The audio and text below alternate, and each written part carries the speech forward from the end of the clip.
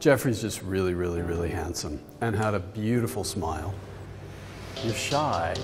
He was tall, very athletic body, and he was very easy to dress. Can we slip a jacket on you? You know, he looks really big, but you put the jacket on and it's fantastic in that jacket. It's perfect. Yeah.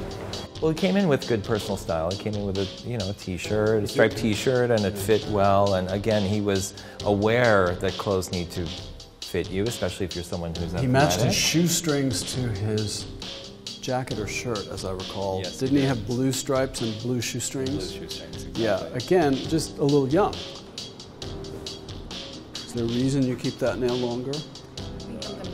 So there's no coke habit going on. In terms of his hair, I think we took down, he had a bit, it was short, and then it kind of popped out a little bit. He had a little bit of a ledge, so you have to really be careful. And that was something we did with a few guys. He looks pretty gorgeous.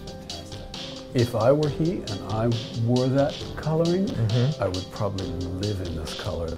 My style before would be very clean, very nice, simple, but not like extreme fashion, just normal people fashion.